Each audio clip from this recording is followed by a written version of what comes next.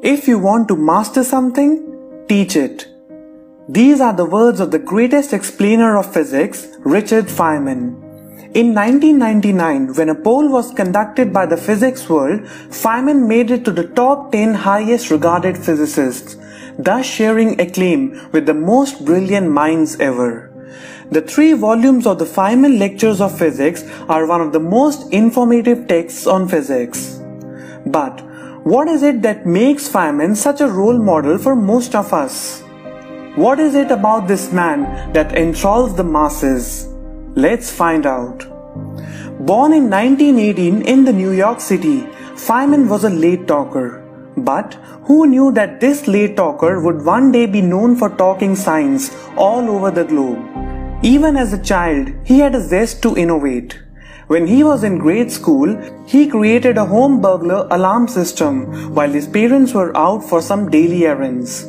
When Feynman turned 15, he taught himself trigonometry, advanced algebra, infinite series, analytical geometry, and calculus.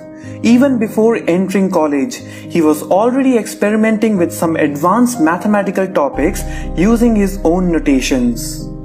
Today, we all know Feynman as a theoretical physicist. But did he always wanted to pursue this? How did his boat turn towards physics? Well, there's an interesting story behind this. Richard Feynman originally majored in mathematics, but later he considered mathematics to be too abstract. So he decided to shift to electrical engineering and did so. But soon he found that he has gone too far, so he switched to physics, which he claimed was somewhere in between. And this is how he set himself on the journey to becoming one of the best theoretical physicists in this world. Feynman is a living example of it's never too late to follow what your heart says.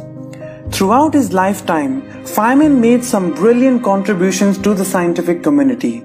During World War II, Feynman played a major role in the Manhattan Project. He developed a formula to calculate the yield of a fission bomb. However, Feynman's best gift to the physics community remains his Feynman diagrams. These are the diagrams that are used to understand the interactions of the particles at the quantum level. The diagrams were originally developed by Feynman for his rough work, but today they are the backbone of particle physics. If something has made particle physics elegant and easy to understand, it is these diagrams. Apart from this, Feynman also worked extensively on the superfluidity of the supercooled liquid helium. But the bucket of Feynman's genius is not empty yet. Little do people know, but Feynman was also one of the first scientists to perceive the possibility of quantum computers. Apart from his research-based contributions, Feynman was also an amazing popularizer of science. He always opposed rote learning. He simply believed in 2 things, clear thinking and clear presentation. So, to make learning fun, he came up with his unique methods of learning. The Feynman technique is a method of learning that helps you understand deeply, learn faster, and apply what you have learned. He was also a great artist, and one of his hobbies included breaking safes. The greatest quality of a teacher is the ability to influence a student to think not what they think, but to think as they think. And Feynman's teaching methodologies exactly do that. Even Bill Gates agrees on this. Feynman was always intuitive to delve deeper into the details. And this passion to get to the root cause of the Challenger disaster also once brought him into a conflict with Washington officials. Still, as intuitive and as sturdy he never stepped back.